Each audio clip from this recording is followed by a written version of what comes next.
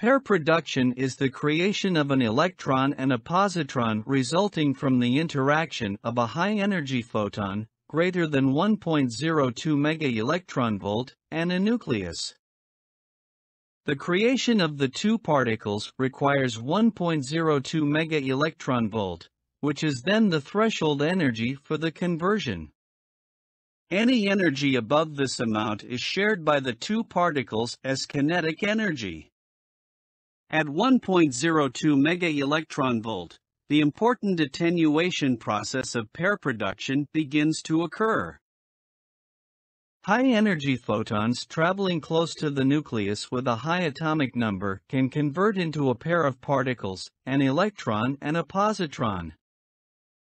The reason that the process begins at 1.02 MeV is that the photon has no charge and therefore must convert to a pair of particles that have equal and opposite charges to preserve neutrality. The energy needed for conversion to the mass of an electron or a positron is 0.51 MeV each. As the energy of photons exceeds the 1.02 MeV by greater amounts, the likelihood of the pair production reaction increases until it becomes the predominant mode of interaction.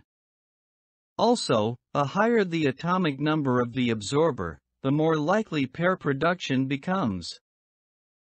Any excess energy above 1.02 MeV possessed by the original photon becomes kinetic energy for the two particles.